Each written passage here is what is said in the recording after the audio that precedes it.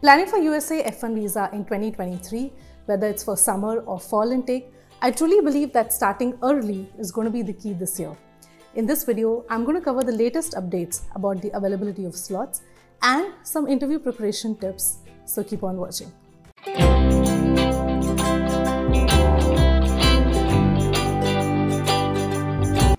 Hi guys, my name is Shachi and I'm a travel and a visa coach. On this channel, you'll find lots of useful videos on the US visa process. We have 2 playlists for F1 visa dedicated specifically for F1 visa, so make sure to check out all of these videos.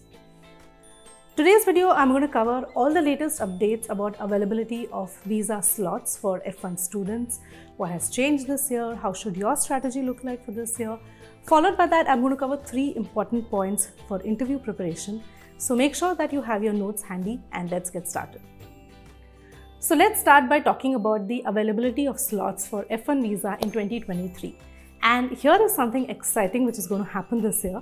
The availability of slots for F1 visa is expected to look very different in 2023 compared to the previous year. And here's why. This is because of a new rule by the US Embassy in India, and it is called the 365-day rule. Now, unlike earlier, where you could book a F1 visa appointment only 120 days in advance, now, as per the new rule, you can book a visa appointment 365 days in advance. That means you can start appearing for a visa interview 1 year ahead of your program start date. Because of this new rule, things are expected to look a little different. And I predict that this year, F1 visa slots will not have any bulk openings or just bunching of slots together. So if you've been following the F1 visa trend for some time, you would know that in every intake, the slots have been opening up only in 1 or 2 bulk openings. That means for the entire intake, there are just 1 or 2 days where the entire list of slots or the entire bunch of slots come into the system, and these are called bulk openings. And you have to get a slot only on those days. Now, that puts a lot of pressure on the embassy, and of course, they have to handle huge volume of students giving interview at the same time. To ease this out is why they have introduced the 365-day rule. And since you can now book for a visa slot 365 days in advance, I highly doubt there will be any bulk openings or bunching of slots this year. We can expect the slots to be released gradually into the system every 15 days or every 1 month. And this would allow the embassy to manage the volumes of students better. In fact, just last week we saw that a bunch of slots were released for the April month. So I think somewhere between 12th to 17th April, they released quite a bit of slots for F1 visa.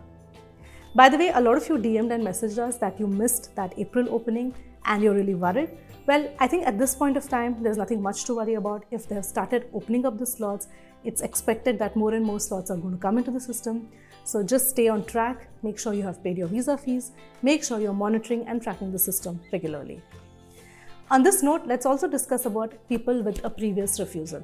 Again, for somebody with a prior refusal, the opening of slots is expected to look different this year. Unlike the previous intakes where you had to wait till the end of the intake to get a slot, I don't think that is what is going to be followed this year. Even for people with a previous refusal, it's going to be a gradual process, and you might seeing the slots into your system or into your account much sooner.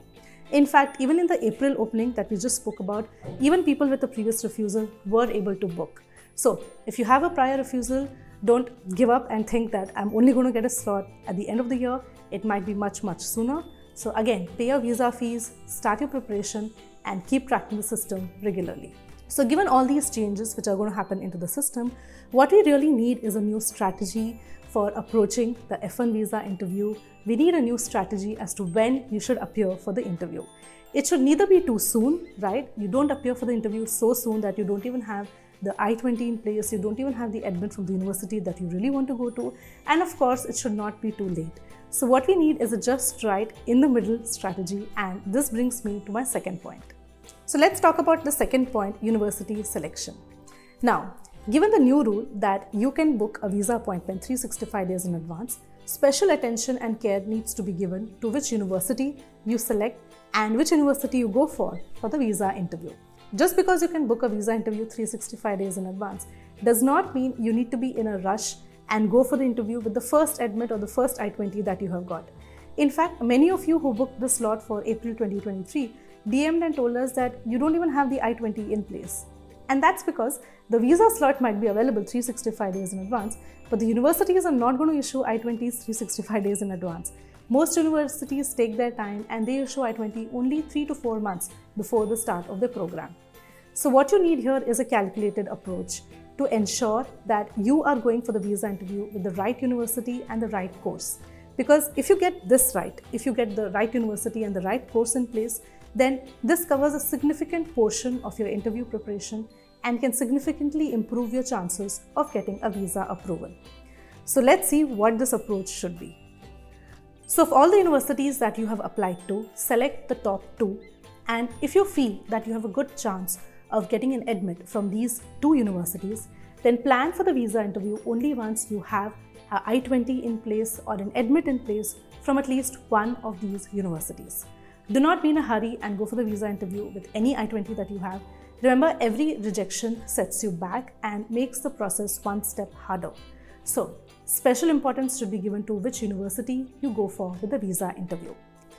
So if you're wondering which is the university I should go for with the visa interview and how do I know if it's the right university, well, in my opinion, there are 4 to 5 parameters which you should be considering, and some of them are the course curriculum. So look at the course and see what is the specialization that you're being offered, what are the unique subjects. Scholarships significantly improve your chance of getting a visa, so see if you're getting a scholarship from any university. Third, of course, the ranking. How does a university rank in comparison to other universities in US? And fourth, the industry exposure. What is the kind of exposure that you're going to get from this university? Does this give you a chance to study in a big city? Does it offer you a lot of industry projects? Does it offer you a lot of capstone projects? And so on. For a more detailed explanation on how to justify a university to a visa officer, do check out this video linking right here on the channel. So make sure to pay special importance to university selection, and also remember that you always have the option to postpone your visa interview. So even if you want to go ahead and book the visa interview for now, that's completely fine. But if you feel that closer to your interview date, you don't have the right I-20 in place, you can always postpone it to the next available date, which could be, let's say, a couple of weeks or even a month into the future. So if you're still here, still watching this video, give this video a thumbs up and comment down below which university and which course you're planning to go for 2023. This brings me to my third point, which is super important, but I think something which is also ignored quite a bit, and that is building your profile. So over the last 1 year, we have analyzed and studied F1 visa interviews a lot in depth, and in this we found that a lot of importance is being given to the profile of the students. What is their academic track record? What is their work experience? Do they have any gaps in their education, right? And this period that you have, this lull period that you have right now, where you're just waiting for the slots, this is a great time to build and boost up your profile. So if you feel that your profile needs anything, maybe it needs an internship, it needs some courses, it needs some certification programs, or maybe you need work experience itself, this is the right time to do that. Often in the rush for preparation, somehow the course, the university, funding, all that gets taken care of. But it's the profile which gets neglected, and this is something which we cannot fix at the last minute. So don't do that. Take a look at your academic and work background, and if you feel there's anything you need to do to cover gaps, to align yourself more with respect to the course that you're going for in the US, or to just make your entire BS 160 and resume look much better, this is the time to do that. So on this note, let me tell you about a detailed way in which you can prepare for your F1 visa interview. And this is the F1 7-day program. So this program consists of 7 individual sessions with me, and over these sessions, we cover everything, right from understanding your profile, filling your DS 160 form, structuring your answers, and putting you through multiple mocks. So this really ensures that you are 100% prepared for the visa interview, and especially if you have a previous refusal, this is going to be super beneficial. So starting early is the key here, because we need time to schedule these sessions and plan out all of this for you. Some of you are already enrolled. So if you're looking for the comprehensive, stress-free way, I would say, to prepare for your F1 visa interview, do check the 7-day program. The link for this is in the description box below. So now coming to the next point, and this I believe is a hygiene check or a hygiene factor for F1 visa approval, and that is your financials. So for F1 visa approval, we need to have sufficient liquid funds in place. When I say liquid funds, it basically refers to the savings in the bank accounts, FDs, mutual funds, and other savings like PF and PPF. So at this point of time, you should do a quick check of the liquid funds of your sponsor and see if you're meeting the minimum cutoff. What is this cutoff? For masters, it is 1.5 times of your first year expense, and for bachelors, it is 2 times the first year expense. So just total up the liquid funds of your sponsors and make sure that it is meeting this cutoff. If not, you can think of adding other sources of funding, such as applying for a loan, adding other sponsors, and just seeing if there are any other sources of your sponsor that you could include. So do all of this right now so that the funding part is sorted and you also have enough time to prepare for the documentation. So these 4 points that we spoke about, understanding when to apply for a visa interview, which university to select, building up your profile, and planning your financials. I truly believe that these 4 should be the basic starting point of anybody looking to apply for a F1 visa interview in 2023, be it for summer or fall intake. And I really hope that this has given you a sense of how you need to prepare and plan ahead. If you have any more questions, feel free to leave them in the comment section below. You could also DM me on Instagram. Instagram handle is @shachi.mall.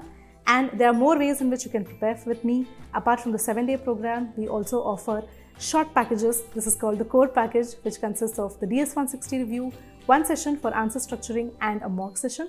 And we also have individual sessions that you can take. You can take a one-to-one consultation session to structure answers, clear all your doubts, and you could also take a single mock session.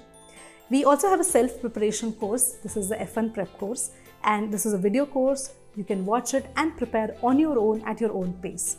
So details of all the good stuff is in the description box below. We also have some study material for you. So we have a question bank, we have document checklists. So make sure that you are making use of all of this. Thank you so much for watching. I really hope that all of you succeed in your F1 visa journey and more of you come to the US in 2023. Stay tuned, we are just getting started for the F1 season and there's going to be a lot more useful content coming up. So make sure that you subscribe and stay tuned. See you in the next one. Signing off for now. Bye.